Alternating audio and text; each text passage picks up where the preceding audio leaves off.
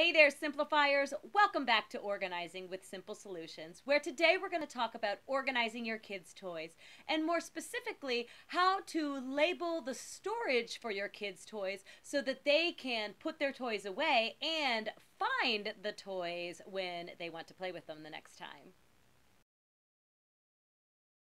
If your kids are anything like mine, you answer the question, Mom, where is my insert toy?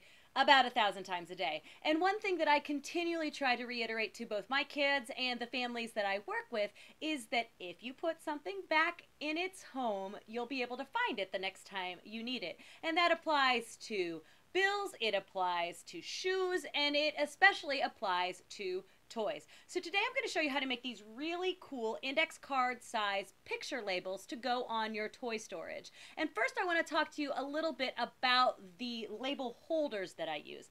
They're from a company called Smead, and it's a vinyl file pocket, and you can see here that they are self-adhesive. They peel away from the paper there, and you can stick them on anything that is plastic. I have used them on things like canvas bins or wood bins. I find that they don't stick quite as well, but most of the toy storage that I typically deal with and in most toy rooms that I work in is going to be plastic, so these work great for that. And these that I'm using today are the 3x5 index card size. They also come in business card size for smaller bins or 4x6 size, which is great if you don't want to go through the trouble of making these index card size labels, but you just want to take a picture of what's in that bin and then slide that 4x6 picture down into the label. And all sizes of these vinyl pockets are available on Amazon, and I'll be sure to put a link below for you if you want to check them out and order them for yourself. They usually come in packs of 100 for around $20. The price can vary, but check them out if you really think that these label holders would be something that would be helpful for your toy storage. And now for the fun part, making the picture labels on the index cards that go in. I personally use Microsoft Word to create the labels both for my kids and for my clients. It's just a really easy program, but if you are a whiz at something like Photoshop, you are more than welcome to use a graphics program. I just like to keep things nice and simple and basic. The first thing you're going to want to do after you've created a new document and saved it under the name that you want to save it is to resize the document to the size card that you're using. Like I said, I'm using 3x5 cards, so I've created a custom sized paper that's 3x5, and then I'm going to pop over to the margins tab so that I can make sure that it's printing landscape as opposed to portrait, because I want to make sure that the pictures and the printing is going to go long ways as opposed to vertically.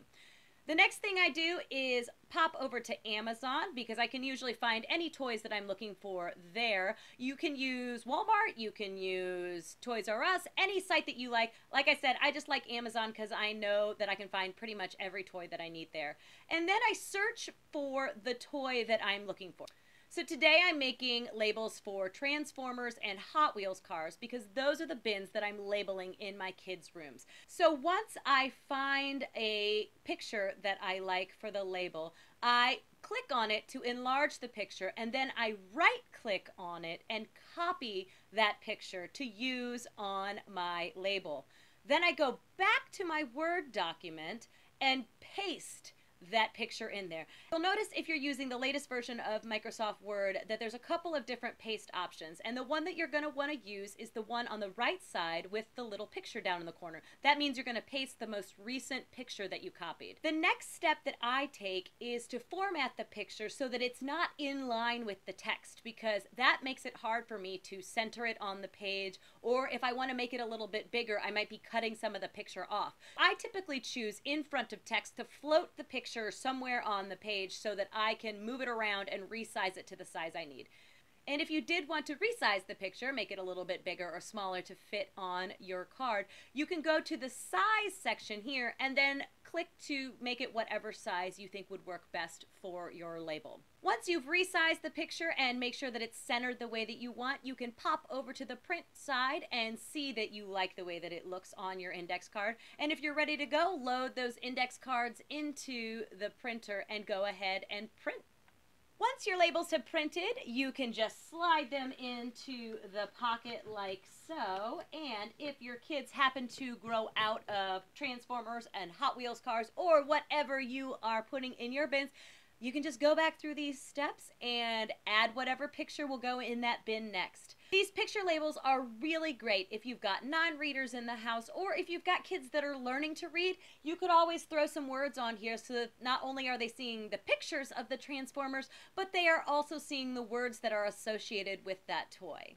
So tell me, do you have a great way that you like to label your kids' toys so that they both put them away where they're supposed to go and can find them the next time that they need them? If so, please comment below and let me know how you organize your kids' toys. And be sure to subscribe so you don't miss any of my organizing and simplifying tips for you and your family. Take care, happy organizing, and I'll catch you next time on Organizing with Simple Solutions. Once your cards have printed, they just slide easily into these holders that we talked about earlier.